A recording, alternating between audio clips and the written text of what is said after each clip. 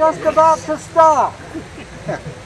Thank you for coming in the sunshine, and we couldn't all fit in a tent anyway. So it's just terrific. There are way more people here than I really expected, and I'm very glad you've come. My name is Peter Garrett, and I'm the lucky owner of this house and garden here. Yes, and Paul just mentioned that I'm also the architect and builder of this house over here. And just because we're dealing with perhaps climate issues to begin with, you might like to know what this funny bean wall is growing up over the glass. This is a passive solar house, and that's the greenhouse at the back of which are bedrooms that are not heated, because that heats nicely in the winter. However, in late August and September, it gets too hot in there. So I grow beans up the wall to stop the heat, and if you ever go inside the house, you'll see it makes the room just very comfortable, looking out through the beans for the garden. So this is the 5th annual garden party that we've ever had here, and they seem to get bigger every year, I suppose, because they're kind of fun. And let's see, this began by being an event particularly for Citizens Climate Lobby. How many of you are active members of Citizens Climate Lobby? Yeah, half of you perhaps. Okay. Citizens Climate Lobby is a group of people just like you who actually meet with members of Congress and talk to them about climate solutions and advise them, and also express gratitude for anything they do. One of the things that we've been hoping that they would do is put a price on carbon fuel, on carbon emissions. Obviously they haven't yet done that, but we keep talking about that, and we keep talking about other climate solutions, one of which is energy efficiency. And energy efficiency, as probably all of you know, comes a lot of it comes with going electric, which is what we're going to hear about today, because we have one of the prime, maybe the prime expert in going electric, which is Richard Silkman, standing right here, who's the author of this book published in 2019. And I'm going to hand it over now to David Kuhnhart, who's going to tell you a little bit more about this. Okay. Good day, everybody. All of you know that for about 8 years, Peter Garrett was the head of Citizens Climate Lobby Maine. Well, the present head of Citizens Climate Lobby Maine, to show how smart he is, Peter Dugas, is missing this party because he wants to be on the upper parts of the presidential range. Well, I listened to the news forecast this morning, which if you're familiar with northern New Hampshire weather forecasts, the day is rated in cents. A pretty good day is 25 cents, right? A really, really good day is 50 centa. This morning it was a 40 centa because 40 degrees, average temperature, 40-mile-per-hour winds, sub-zero wind chill factor in the upper portions of the mountains where Peter Dugas is climbing. So remember to give him a statement of sympathy when he gets back. Richard Silkman is the right man at the right time in the right place. And I want to express that I have read his wonderful book, which he now has a couple more copies here, which in 2019 laid out how to get to net zero, how to get to zero carbon economy by 2050. And he points out that there are many different avenues, there are lots of different things. But one of the key things is that Rich has always said we can do this without making it more painful and more costly for us meter owners and us customers, right? And at the same time, cleaner and cleaner skies. And he has, page 63, always been a supporter of a carbon tax, right? But one of the problems is that in 2019, he did not foresee the pandemic. He did not foresee the invasion, the unfair invasion of Ukraine and other things that have gone topsy-turvy. But I think he also understated some of the positive tipping points. Would you agree with some of the positive tipping points that have happened? Now, I just want to tell a couple of little tiny personal stories to connect why I am so glad that he agreed to come here today. One is that many of you know that for 13 years I worked in solar in California, and 2 years ago my wife and I relocated to Scarborough, Maine. Same place as Rich and Laura. Now, unfortunately, he lives right down near the water in a place called Pine Point, which, if you know it well, has the reputation of being a small drinking village with a fishing problem. I live closer to Cape Elizabeth. But as soon as one of my best friends, Leslie Alden from Northern California, heard that I was moving to Scarborough, Maine, she, who had been the senior staff person for the legislative leader, the late Charles McGlashan, who effectively created community choice aggregation. How many people know that phrase? Community choice aggregation. That is when communities can vote under state law to say we want to control our own, almost like rural electric co-op, control our own generation and make it greener and less expensive. Well, in Marin County, California, where I live, we had the first one, and she was the staff person who did more than anybody to help create it in 2009. I ended up being a board member of that, and she said, "You're moving to Scarborough. Well, you need to meet Ann and Sandy Butterfield because they were trying to do the same thing in Boulder, Colorado. And now they're trying to do the same thing in a different way with Pine Tree Power in Maine."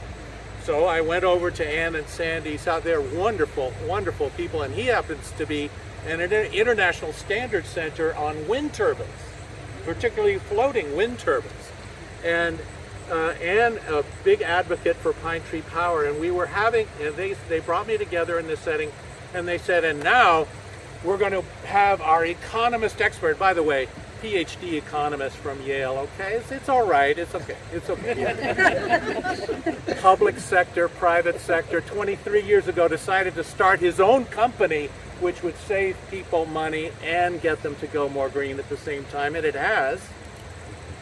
And they said, now introducing the expert, the economist who's going to prove that Pine Tree Power can work, Richard Silkman. And he came forward and he gave his address, and then they said, okay, now we want fundraising commitments, and two of us raised our hands, and then the automatic sprinkler system came on, and everybody had to bail and run away.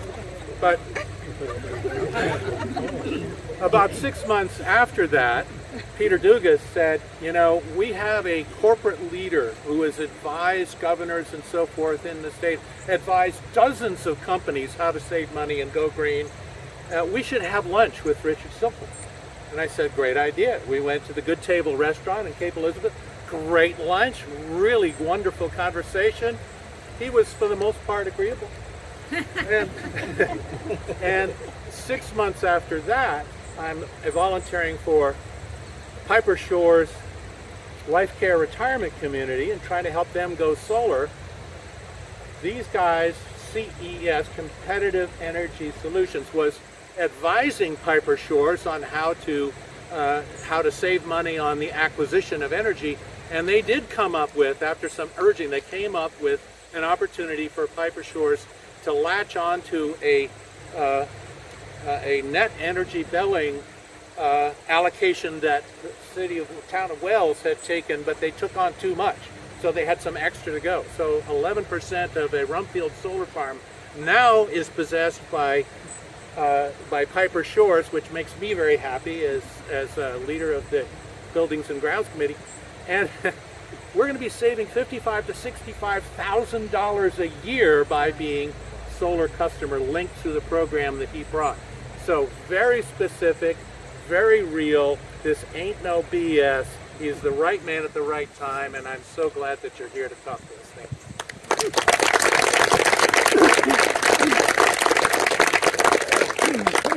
Thank you very much, David. Can everybody hear me? I'll try to keep my voice turning sideways and moving around, so hopefully people will be able to hear me. It's an old crowd, which means half of you are deaf anyway. But we'll do the best we can.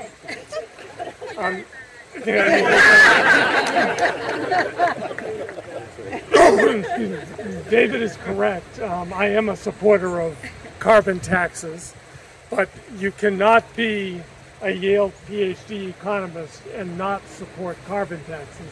It's one of the oaths you take before they give you a degree. So it's something that really does make an awful lot of sense. It's an extraordinarily hard thing to do to get it done, but progress seems to be coming along. And interestingly, even though we haven't been able to get the actual carbon tax in place, we've done a number of other policies that have some of the same effect. For instance, the northeastern states have something called the Regional Greenhouse Gas Initiative, or RGGI. And RGGI ultimately is a carbon tax. It's not as well designed as one that was structured to deal with carbon directly, but it is having some effect on the grid in New England. And there are other places in the country where similar policies and similar things are being undertaken. Energy is a passion of mine. I've been doing this now for 35 years. My wife Lynn is here with me today. She's heard all of this, and so if you see her nodding off, it's not because she's bored, it's because she's heard it all before and is very supportive and likes to come around and to attend these things with me. What I want to do is start out with something that Competitive Energy Services looked at about a decade and a half ago, when there was discussion about bringing a new LNG, liquefied natural gas facility, to Harpswell and the Cobscook Bay region. Many of you remember that.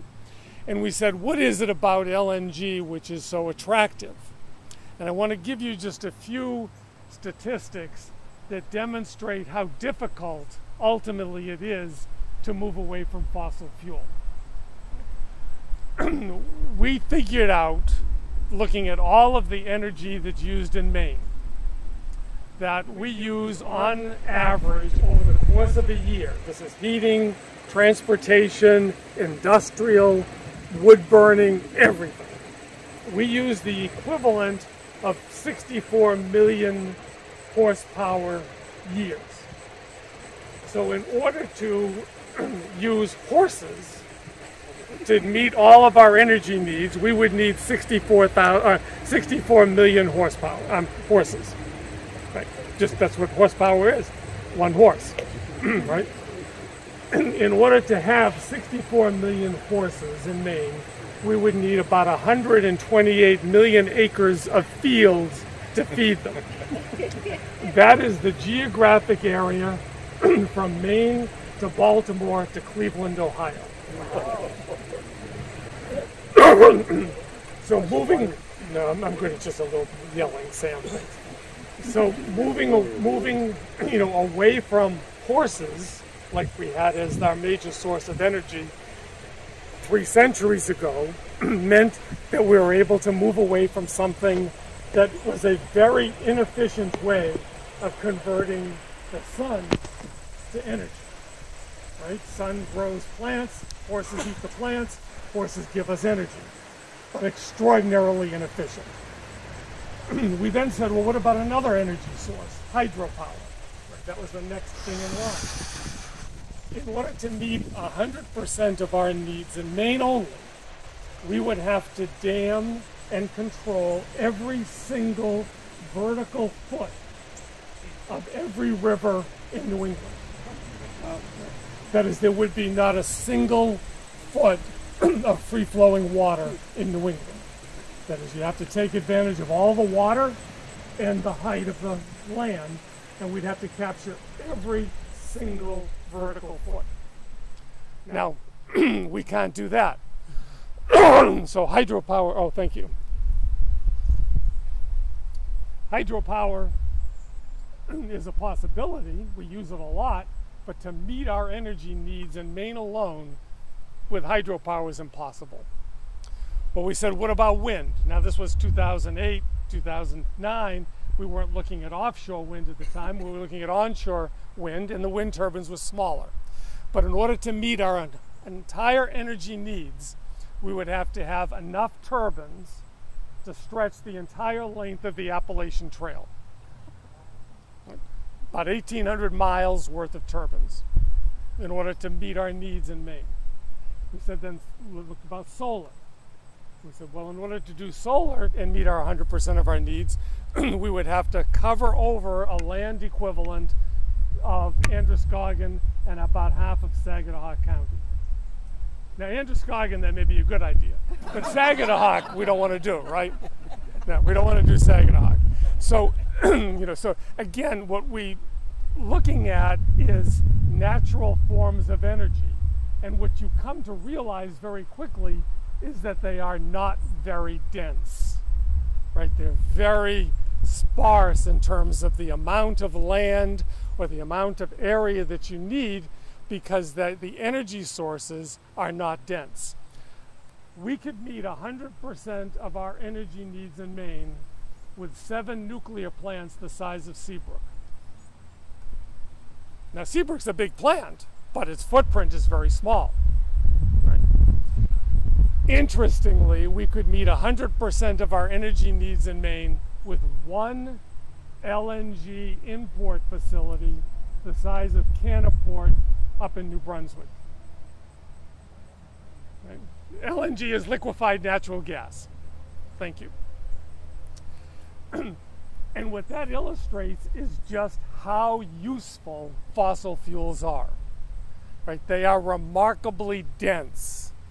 And because they're dense, we can use much less of what we value, land and other things, in order to capture the energy benefit from them.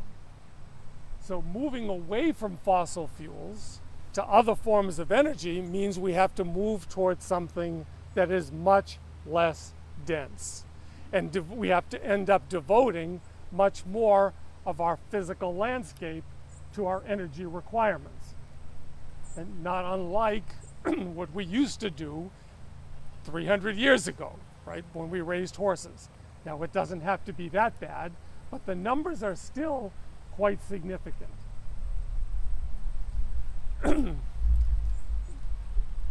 Move ahead now another 15 years to about 2018, and there was a lot of talk in Maine about moving us to zero carbon.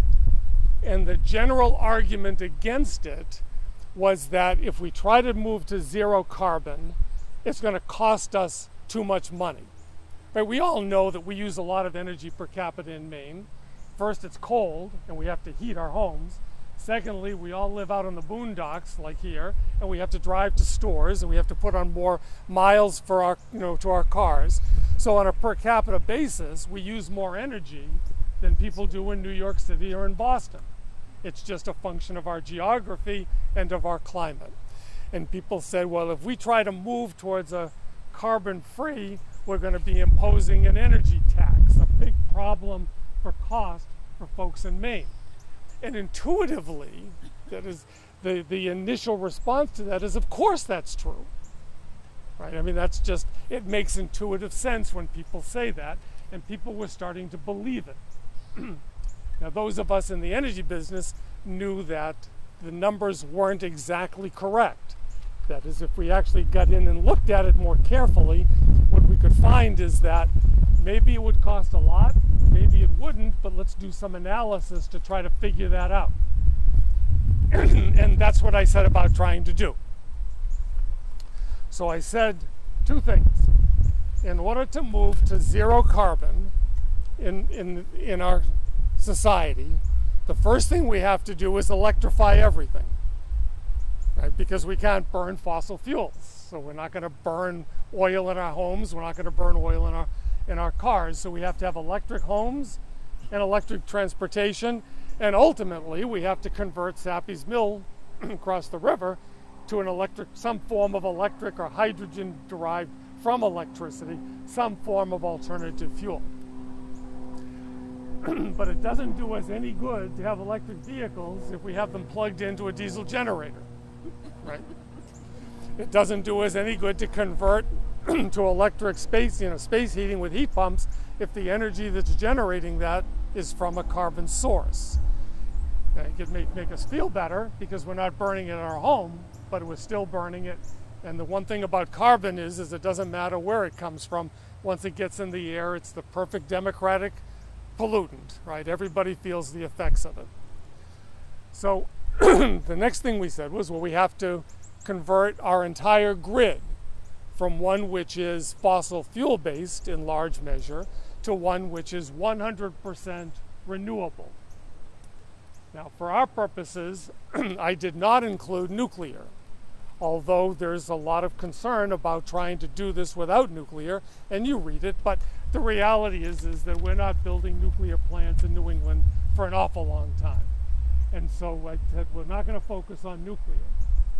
I also didn't consider any additional hydro because we've already dammed all the rivers in Maine and most of New England anyway, not all of it, but we've dammed quite a bit of it. And so we're not going to do any more. In fact, the movement now is to take things out, not put things in. So I focused on wind and I focused on solar. I said, well, what would it take in order to convert 100% of our generation fleet to wind and solar to power 100% of our energy needs? And then what would that cost? Well, if we convert everything to electricity, the first thing that you realize is we're going to use a lot more electricity, right? No surprise. And in fact, the amount of electricity that we will end up using relative to today is about 3.5 times the amount of electricity. It takes a lot of electricity, even with heat pumps, to heat all of our buildings and to power the Sappies of the world, right? It takes a lot of electricity. It takes about as much electricity to convert our transportation sector to electricity as our current use of electricity today in Maine. So it's going to require a lot of electricity. And when we start doing that, we're going to have to move that electricity to people's homes. And so we're going to have to build out the electric grid significantly. It's not simply plugging in cars to the grid. You can do one, you can do two, but if everybody on Congress Street started plugging their cars into the circuits, we'd just blow up all the transformers in Maine and Portland. Right, we have to expand the grid considerably. So that's the first thing that we realized that we had to do. The second thing is we had to create all that energy, and we had to do it in Maine. I didn't want to say, well, let's wave the wand and we'll say we're going to get it from Oregon. Right? That doesn't make any sense. Let's do it here. Can we do it here? And the answer is that we can. Right? Now, there's a lot of ways of doing it, but there are two things that you really need to focus on. The first is not only do you have to create the electricity, but you have to create it when people want to use it. Or you got to store it, right? It's either or, right? You can't just create the electricity and then with solar and then have it not available to people at night, right?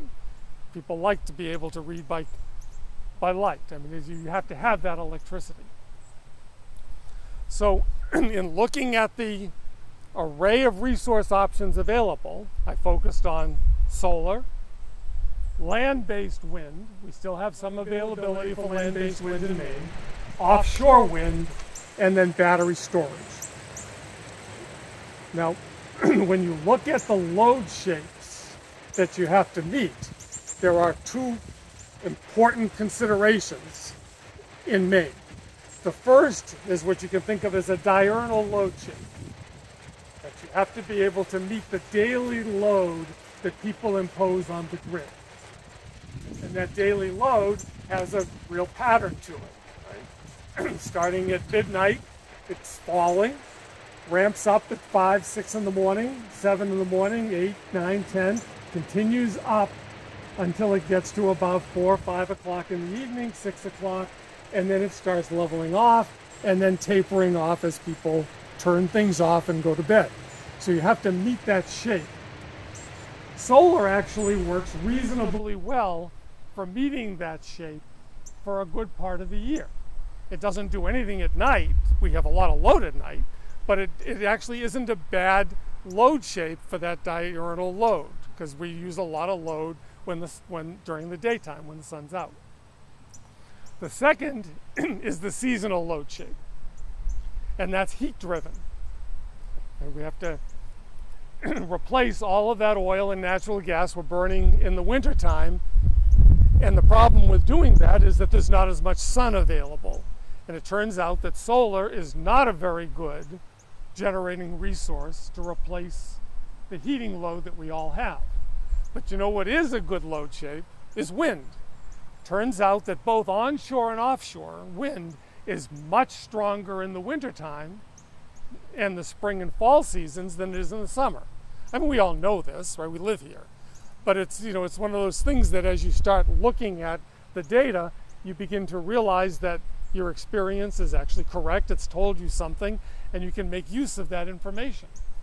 So when we look at the load shapes that we have, and we look at the ability to generate a lot of wind energy to meet that high seasonal winter loads that we have, and we can burn a lot of, or make a lot of solar energy to meet that diurnal and the summer peaks where we're running air conditioning a lot, right, because of the hot weather, and you combine the two, it actually is not an unreasonable generating mix to meet the load shapes that we have.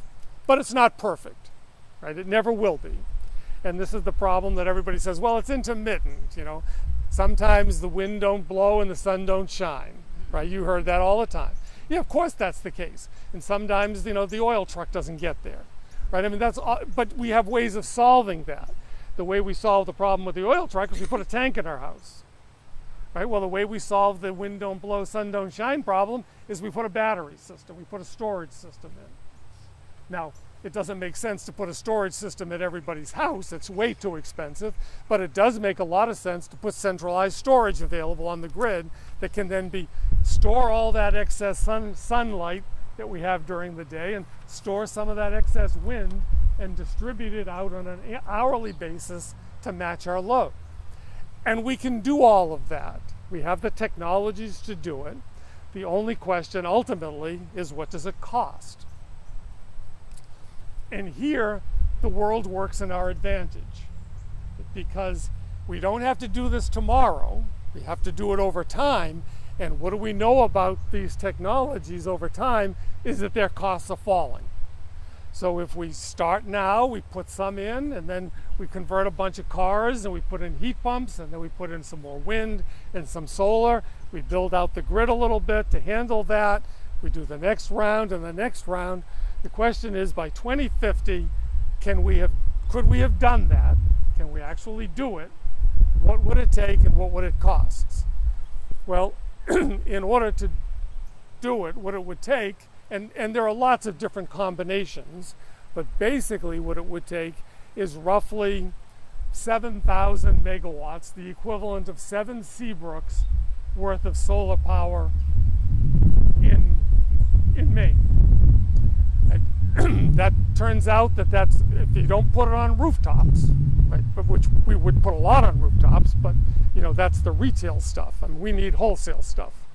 If you don't put it on rooftops, it's about 5 or 6 acres per megawatt. 7,000 megawatts, that's about 40,000 acres. Well, Maine has 18 million acres of land. Now, not all of that is good, right? Some of it's on the north slopes, some of it's in the swamps. But even if you get down to 2 million acres, we only need 45,000.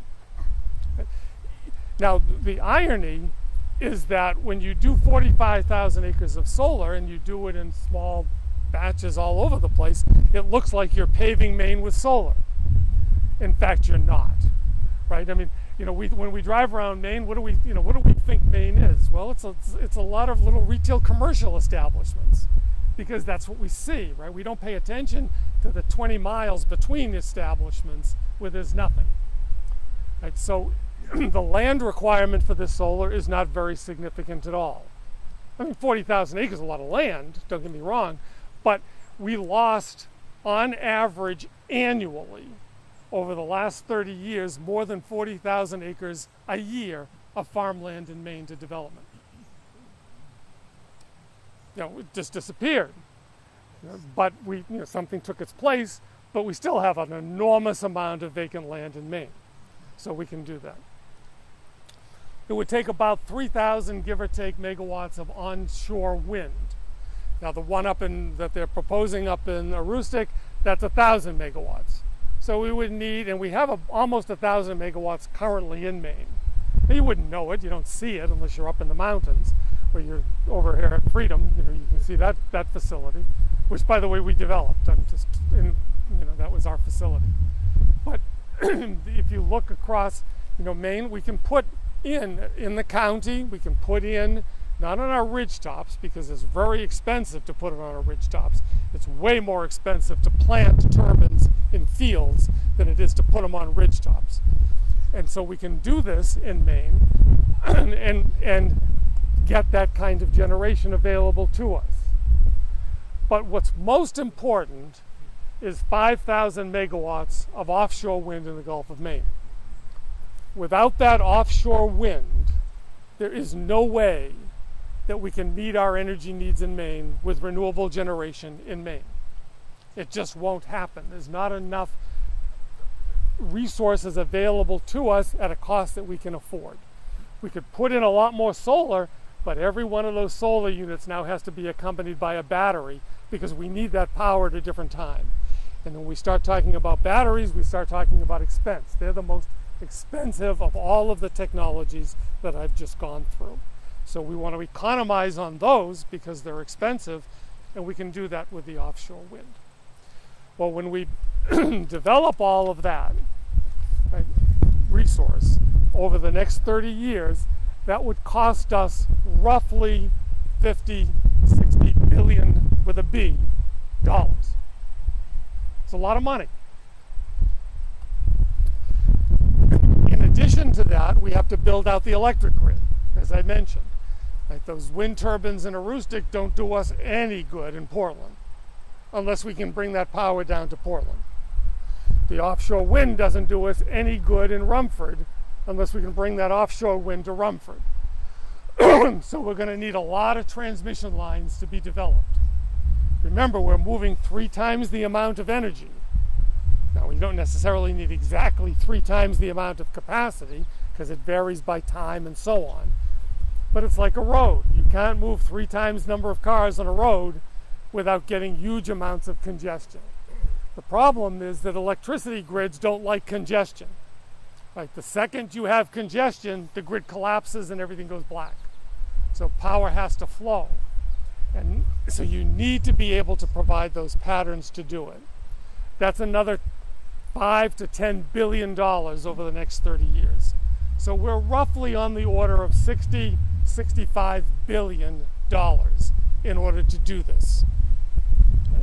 Now, again, that's a lot of money. Over 30 years, that's a little over $2 billion a year of investments that we have to make in order to make this transition happen. You raise numbers like that and people get scared, right? $2 billion, and we can barely get bonds passed for $100 million for turnpikes or the university or public housing or whatever it is we're trying to do. But people worry about that. And here's what they forget, that when you do this, you never have to go to a gasoline pump again. Right? You don't have to pay the oil dealer for the energy that's being delivered to your house. You can disconnect the gas line. No more propane trucks, although there'll be a person or two that likes cooking with gas and they'll have a propane truck, right? But no more propane trucks coming to your house that you have to pay for. Today, on fossil fuels, we devote roughly, as a ballpark number, 10% of our income across the state to energy. That's all fossil fuels now, a little bit of wood here and there, but it's all fossil fuels. Our gross state product is about $60 billion. 10% of that is, you can do the math, right? $600 million a year that we're paying on energy. $6 billion a year, thank you, yeah. That we're paying, you can do the math, I can't. That we're paying for energy every year, $6 billion. Which is going out of state for the going out of state. If you take that $6 billion, it turns out that, not surprisingly, because the numbers are, I mean, there's a logic to all of this internally, that is roughly the annual payment to retire $60 billion worth of debt. Right? So we're just paying it differently. Right? Instead of paying it in nickels and dimes and dollars and tens every time we fill up, we're paying it in the form of higher electric rates. Right? We will pay more for our electricity, but that's fair. We're not paying for gas or oil any longer.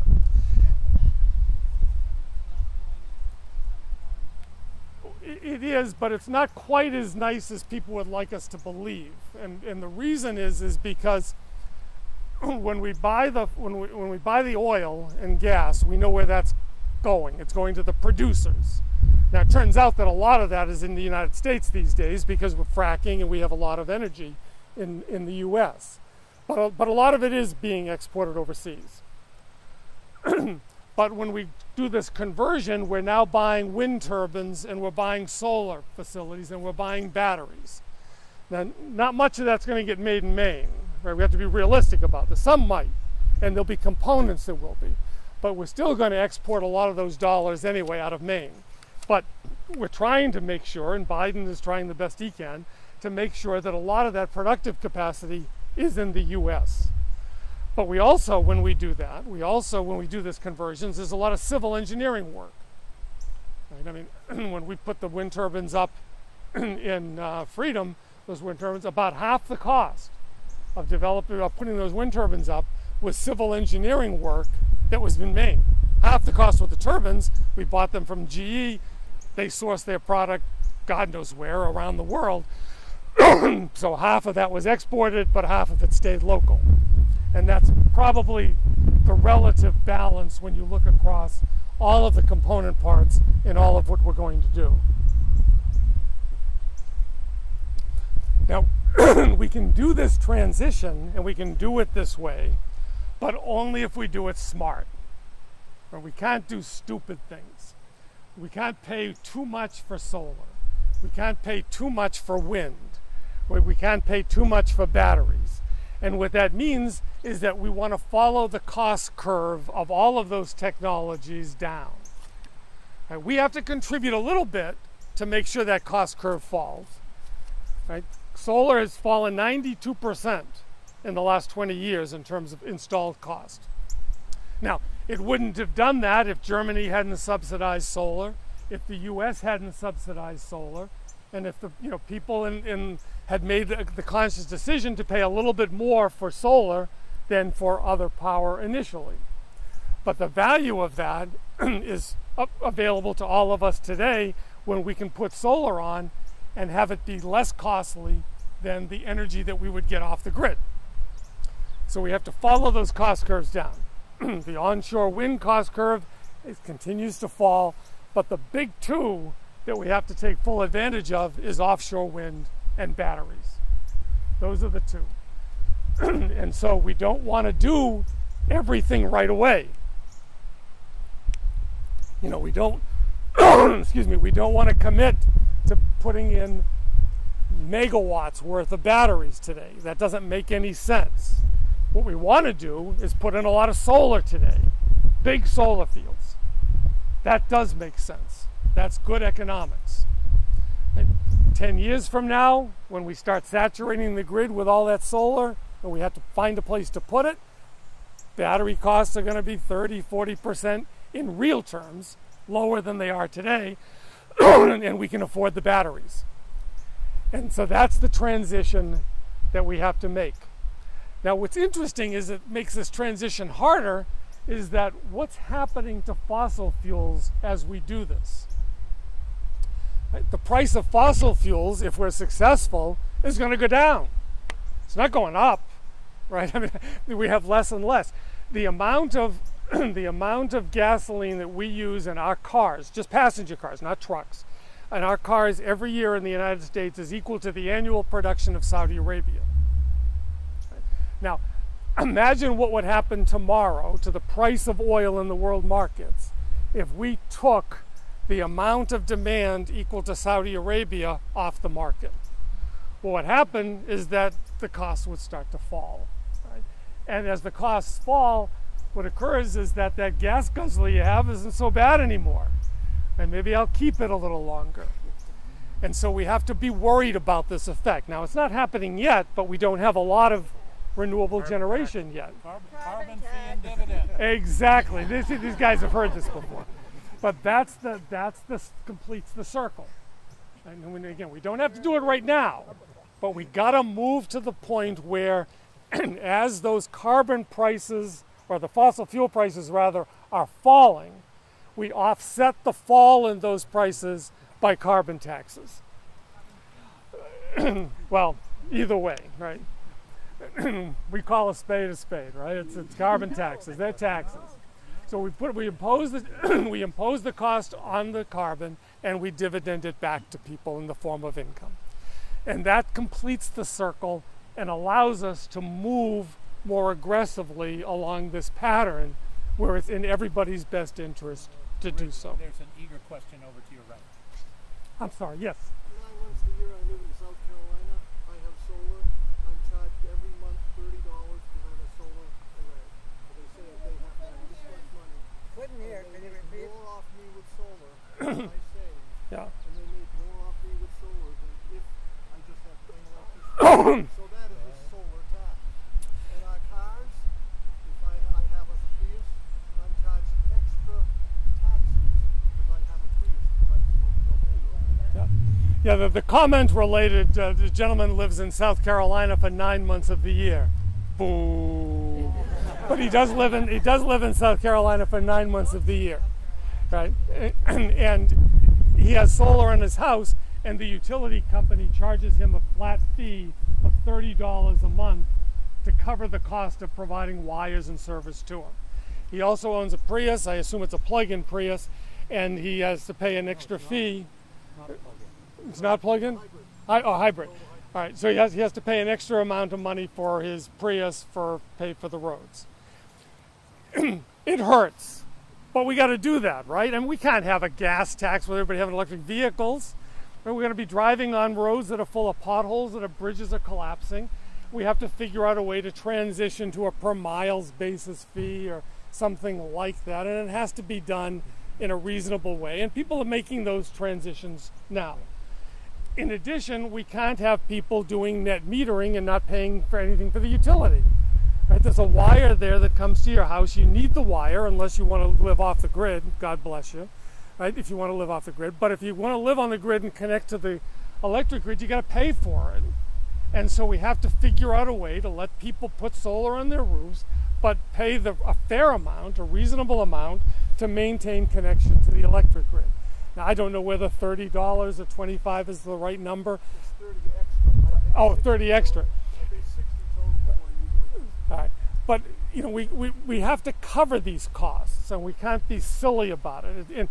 And unless we're willing to accept this kind of a transition, we're going to run into all of these problems. And they exist all over the place, right? This is one manifestation of it. I don't want to pay to connect to the grid because I'm generating my own electricity. No, you got to pay to connect to the grid. All right, I don't want this transmission line to go down through the state. No, you got to have transmission lines in Maine. But we have to develop these. Now, there are better places to put them. I understand that. And sometimes they can go underground. But just to give you one example, in Portland, Maine, right now, Portland, Maine uses, and the numbers won't necessarily mean much to you, but I'm going to use them because you can get the order of magnitude, uses about, in Portland, I'm thinking of Portland from Freeport to Scarborough to Gorham. So that is an electrical area of CMP. That area uses around 300 megawatts of capacity on its peak day. When we electrify Portland, and we put solar panels on every possible roof that they could be put on in Portland, Maine, the amount of electricity Portland will consume on peak will go from 300 to around 1,100 megawatts. Now that peak turns out to be probably 8 o'clock on a Thursday afternoon or evening in January when it's -8 degrees. Not a single kilowatt hour is being generated from that solar on all of Portland.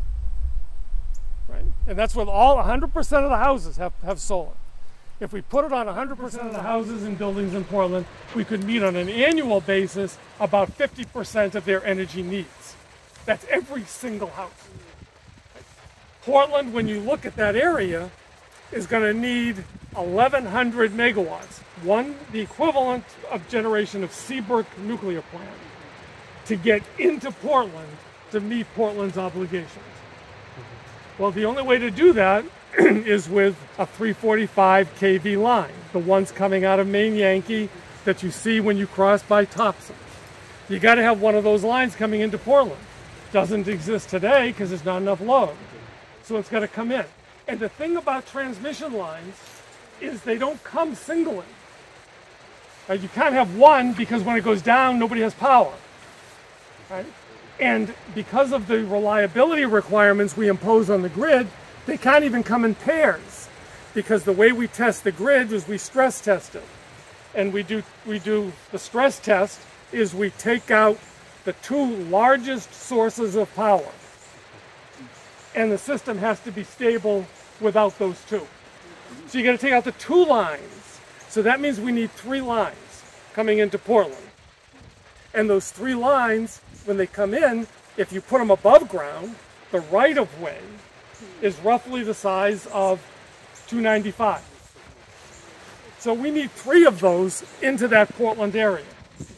I mean, the scale is phenomenal. It's unlike anything we've ever done since we decided to all have cars when we built the roads. Now, we ultimately did it, and Portland has a lot of roads, not surprisingly. But we're going to have a lot of transmission lines in order to get these things built. Now, one more thing, and then I'll jump over, okay? The other thing about the transition I want to mention, and then I'll stop. I mean, I could go on all day, and judging from the looks of you, some could last all day, some not so much. The other thing I want to mention is that transition from carbon-based fuels to renewable energy that we talked about. The cost structure of those are very, very different, right? When you buy gas, you buy oil, it's an operating cost. You're paying it out of cash, right? It's every day you put in a little bit more money. You put in a little bit more money, a little bit more money. But it's coming out of your pocket on a daily basis. And what we've tried to do over the last century is find the cheapest sources of oil so that we don't have to put as much money onto the table to buy it. Cheapest sources of gas. That's why fracking got developed. It's cheap. When we do renewable, we're investing in capital. And so what we have to do in order to make this transition as cheap as possible is find the cheapest sources of capital. Right? We have to economize on what's expensive and what is the primary cost driver, and that's capital. So we have to find cheap sources of capital. And the cheapest source of capital that we have in this country is state and local bonds. Right? And so we have to be able to utilize those. That's not the most expensive source. The most expensive source of capital is stuff that Silicon Valley raises. But the next an expensive source of capital is equity paid to investor-owned utilities. And so as we make this transition, we ought to be moving towards what Seth has been pushing and others have been pushing in the legislature, pine tree power, because it has a cheap source of capital. Yes, it will get us savings today, but the current rate base for CMP today is about $3 or $4 billion. We're going to put $10 billion in over the next 30 years on the transmission and distribution side alone to handle this transition. Why pay 8 or 9% on that money when we can pay 3%? It really matters. And then the other area is all that generation.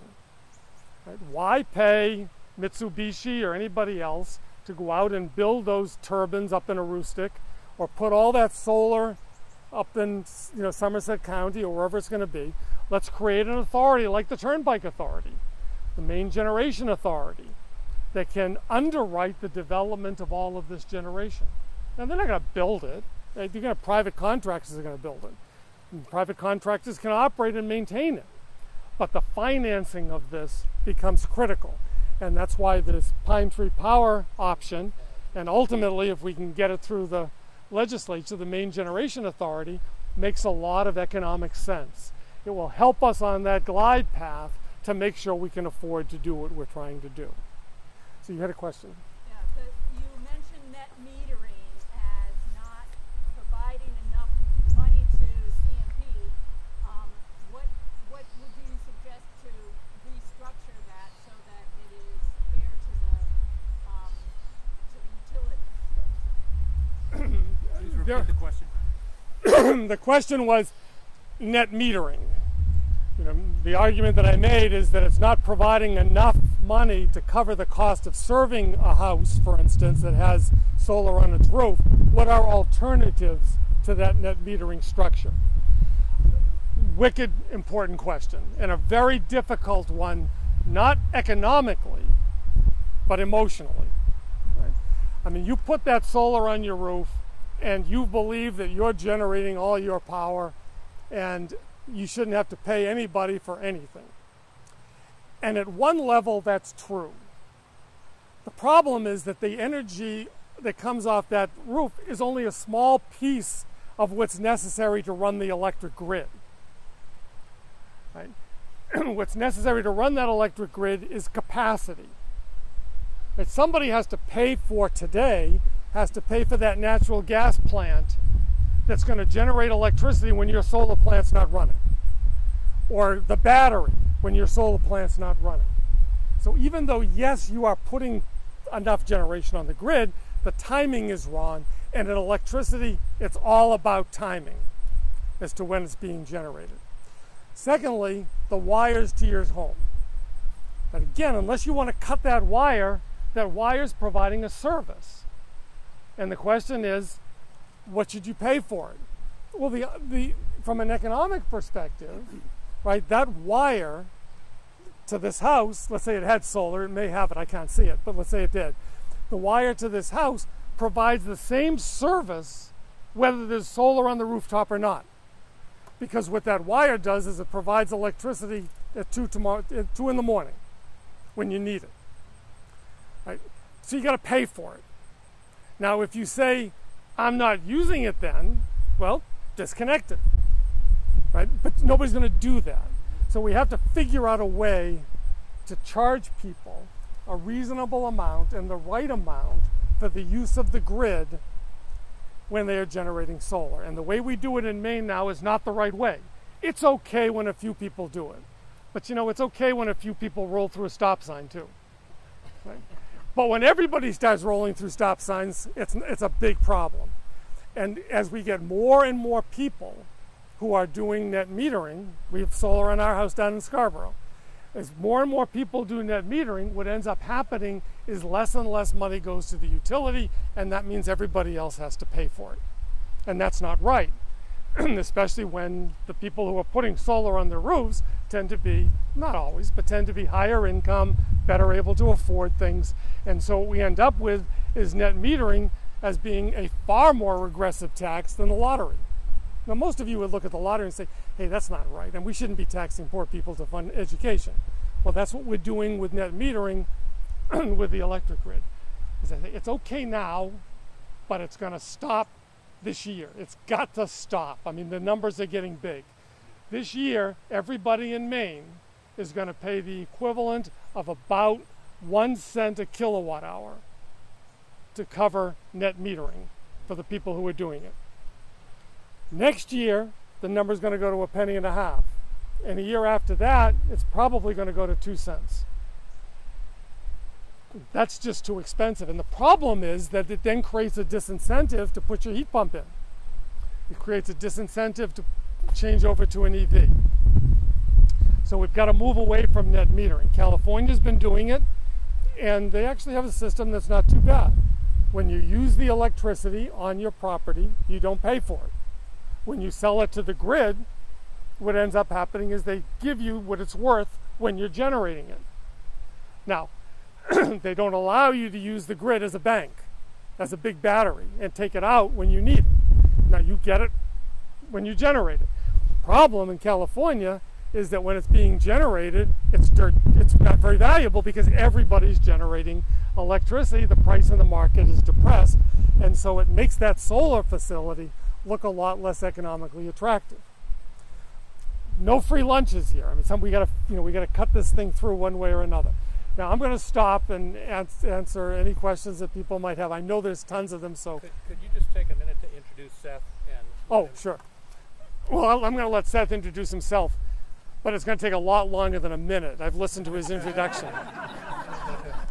So, truth in advertising. I am so... Dr. Silkman, Rich, is such a huge part of the reason that we all get to vote on November 7th on whether to have a Pine Tree Power Company that will own and control the grid, which will bring all of this clean energy to us, or stick with what we've got.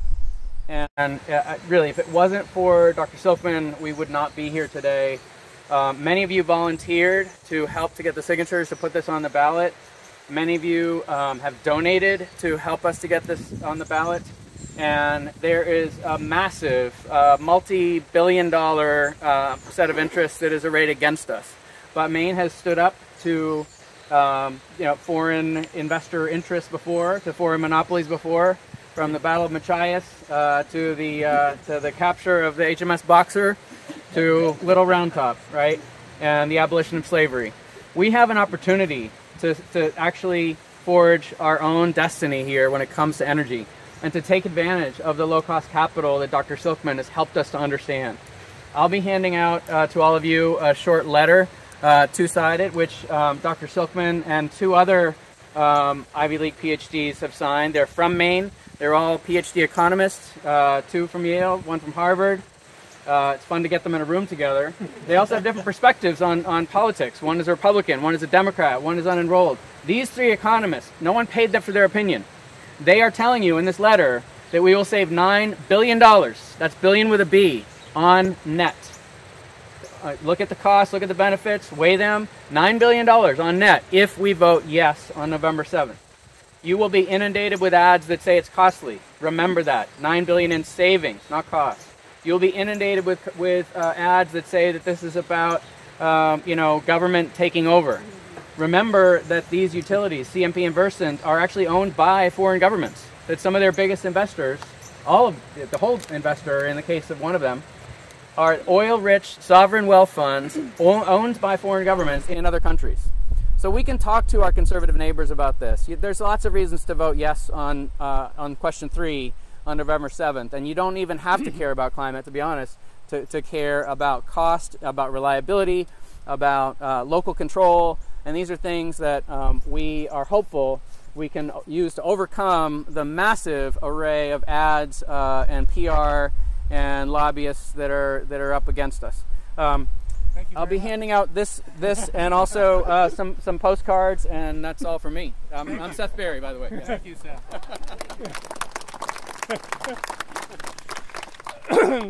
Yes. So my question is, he said that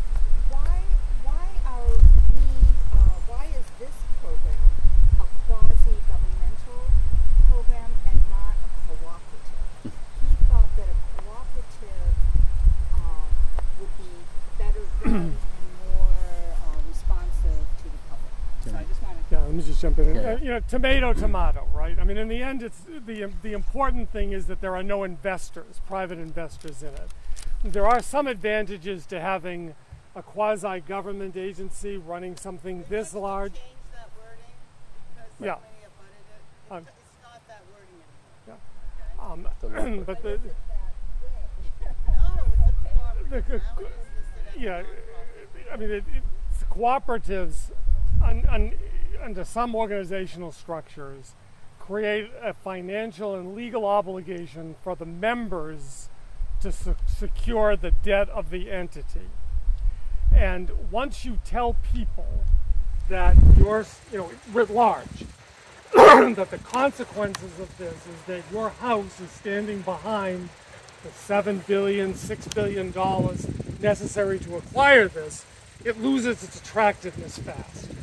Cooperatives work really well in small settings where people know each other and are controlling the entity. Except for in Nebraska, it's always been cooperative. Well, but in Nebraska, that's true. In Nebraska, they're large geographic settings, right? But there's only 8 people per cooperative. I mean, you know, it is a little different. But I think that the part of that's part of the reason. And in the end, remember that we have to, if we do this and we're successful, we have to sell these bonds. Somebody's got to buy them, and they're not going to buy them if there's nothing standing behind them. Now, in the first instance, all the property stands behind it. But, you know, property can go bad, like anything in a house, and you have to create down payments and so on.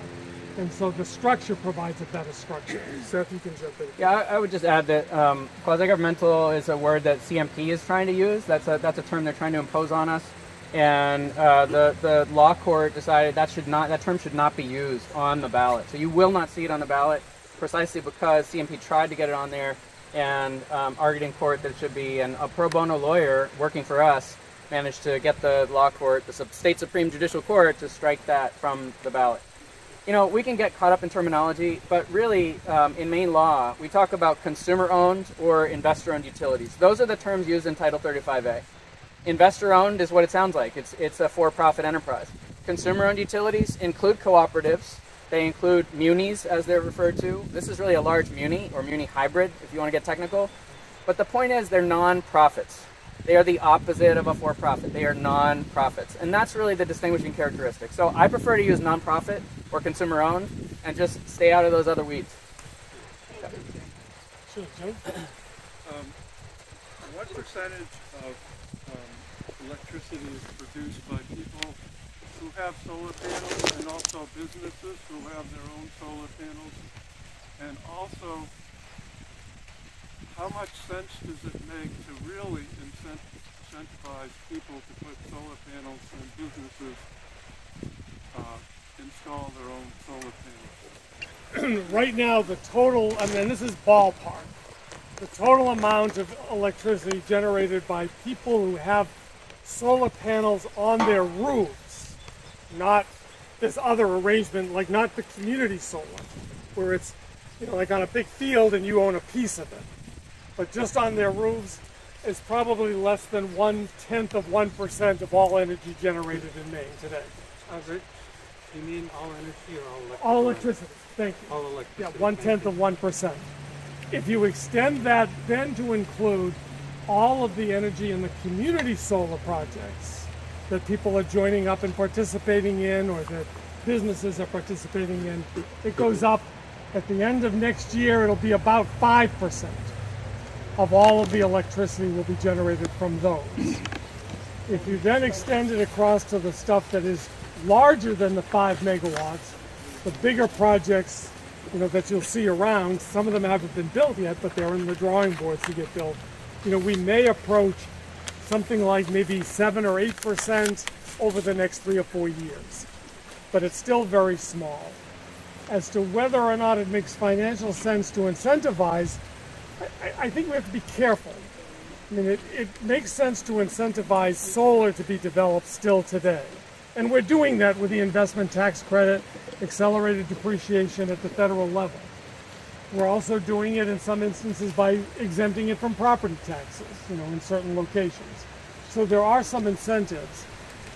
it continues to make economic sense to do that. And the way to think about that incentive, and it actually turns out not to be that different from, but if you think about that incentive as an alternative form of a carbon benefit, like the alternative form of a carbon tax, like the negative of it, it's roughly, the value is somewhere on the order of $40 or $50 a ton of financial incentive to move to solar. Well, if we had a carbon tax that raised the price of other electricity or other fossil fuels $40 or $50 a ton, then you wouldn't need the incentive to get people to build solar because they'd be comparing it against something that was that much more expensive. So all of these subsidies are a far less painful way in Washington and in Augusta to introduce carbon taxes. Now, they don't have exactly the same effects, but from an individual's perspective, it's one of these items that offsets a little bit of the environmental harm that otherwise would be created. So it's not that bad. I have a question that kind of digresses to the climate effect. For these offshore winds, how will they be affected, or have you included how they will be affected by the rising level and temperature of the oceans? How will the winds be affected? I don't think anybody really knows that yet. Yeah, the question was with offshore wind, and we can deal with onshore wind too. I mean, the climate is changing, wind patterns are changing, solar irradiation levels are changing over time. The question is, how will that affect the ability of those wind generators offshore, or anywhere else for that matter? How will it affect their ability to generate electricity? As I say, I don't think anybody knows that with certainty. When you build a wind project, in order to get the bank to finance you, or your investors to invest in you, you have to show them initially 3 years, now 10 years worth of wind measurements to demonstrate that you have the wind, and over a 10-year period. And every year we go out in the future, they want 11 years, 12 years, 13, right? The problem is you have to start somewhere on these. And 3 years was enough to get the early ones financed. So you have to put up Met towers, you have to monitor wind conditions, you have to run it through modeling, fairly sophisticated wind modeling, flow models, to demonstrate how much you can generate, and then the bank will talk to you. So, as I say, nobody really knows ultimately, in the next century, what wind patterns will change. But these investments are to get us to the next century. So, given what we have, the wind and solar irradiation are not day to day, hour to hour, but seasonally are remarkably stable. When you look at the numbers, over the course of a year, they look very, very similar. You'll have high years, like water, hydro. High years, low years, sometimes it's great, sometimes it's not so good. But on balance, they do pretty well. You said to get where we want to go, we're going to need 3.5 times the power we're generating now. Can we reduce that number by shaving the peaks you described, say by putting a timer on our hot water heaters, plugging our electric cars in between 10 and 5? Is there any significant number reduction at that 3.5 times by doing those sort of things? Yes, and that's an important point. I mean, we will continue to be more efficient in how we use energy. What I didn't mention is that the 3.5 times over the next 30 years includes no load growth. So in my model, what I did was I said, we're going to have efficiencies. And what I'm going to assume, and I have no scientific basis for doing this, it's a hypothesis on my part. I'm going to assume that the amount of efficiency that we get every year is offset by the amount of new load that we bring on the system. That is new people, new businesses, expansions, those kinds of things. So I've built it into the modeling at 3.5%. Now, the one thing I can guarantee you is that by 2050, those numbers won't be exactly right? I mean, they're going to be wrong, and it's going to be a little bit more, a little bit less. But we should never underestimate what our appetite is for the use of energy, right? I mean, from my way of thinking, doors shouldn't have to be pushed open. They should automatically open, right? The temperature in my house, well, this is my wife's way of thinking. The temperature in our house should match her body requirements, minute by minute, right? And so it goes up and down, right? The thermostat moves. Right? And all of that requires energy. We will use as much energy as the good Lord gives us to use, and we can afford, because it's a great source of civilization. I mean, that's ultimately what civilization is the use of increasing amounts of energy. And you know that. I mean, there's a physics law that says that, entropy, right? I mean, the world will reduce to chaos, but what keeps us in order? Energy. And then it's the same thing is true for people. So I think we ought to plan all that. Just to give you a quick number, right now the computer industry worldwide, this isn't to make computers, I mean this is the data centers and the processing of data, uses as much electricity as the country of Great Britain. Now, It's mostly for battery storage. well, Battery storage. it's all right. We want to store those pictures of our grandchildren, right? It takes energy. And we've got 85 pictures of them on the slide. We only need one, but 85 are going to get stored, right? 'Cause it's just not worth going through and sifting it. We just use energy. And so that happens. And so that's just today, right? Every data center that's built uses, as much energy as 5 high schools in Maine. It's just an enormous appetite and will continue to grow. The question was, how do you make the numbers, the investment requirements that we're going to have to do, how do you make them, first, understandable by average people, but secondly, how do you deal with the affordability question? Right? And I think the issue is, which is raised, that today we're doing it day to day, we're spending money on energy. Well, and the answer is to try to mirror that same approach. And how do we do that is we get the Pine Tree Power or this Maine Generation Authority to issue bonds on our behalf. Right? That raises the money, but we don't pay them off in the first day. Right? That would be silly. We pay them off over time. And so right now we're paying $6 billion for fossil fuels. In this post-2050 world, we'll pay $6 billion, but it'll be going to interest and principal on the debt that's been incurred. And so what we have to do is make sure that the rate structures, what we're paying for electricity, cover us. Now, it's not going to be easy. I don't mean to minimize it. In fact, what will happen, and people don't think across broad spectrums of cost categories.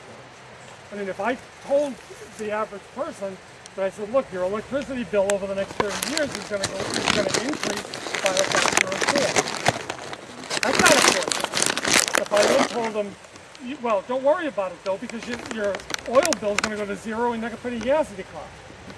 They're going to say, what are they going to hear? Factor of 4, and maybe I won't have to buy oil. Right? It just doesn't, I mean, well, but of course you can. See, But even the foreign oil company is going to be doing that to us anyways. Again, we can't, we can't let, it doesn't going to sound right, but I'm going to say anyway, we can't let the problems that arise stop us from the path to the solution. Right? I understand, poor people can't buy new Teslas. They're never going to buy new Teslas. But you know what? They can't buy new Camrys either. Right? They can't buy new Cadillacs. They can't buy new cars. So what do they have to do is they'll have to buy used cars, like they've always done and always will do.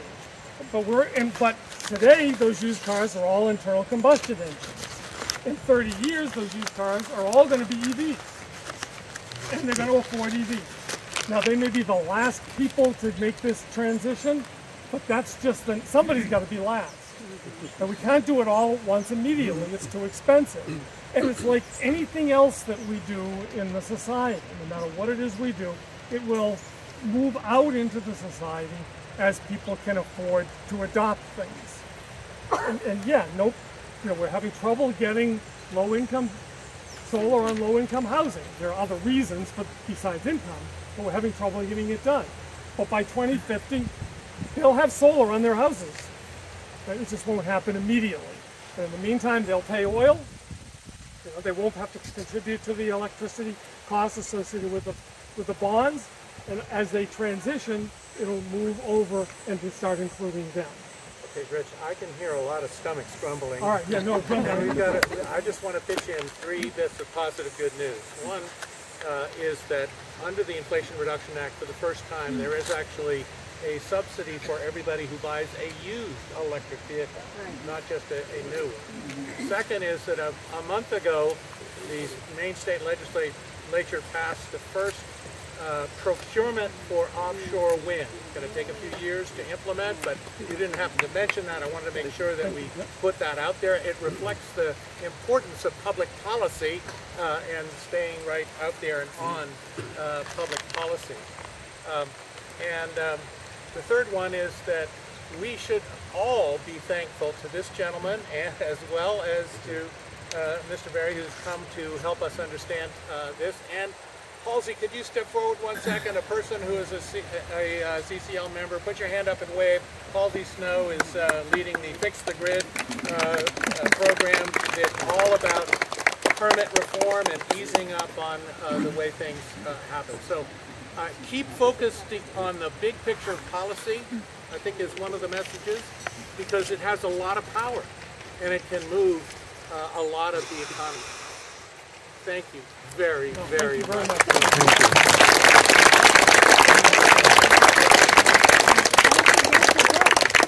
So, you probably realize that lunch can be obtained under the tree. And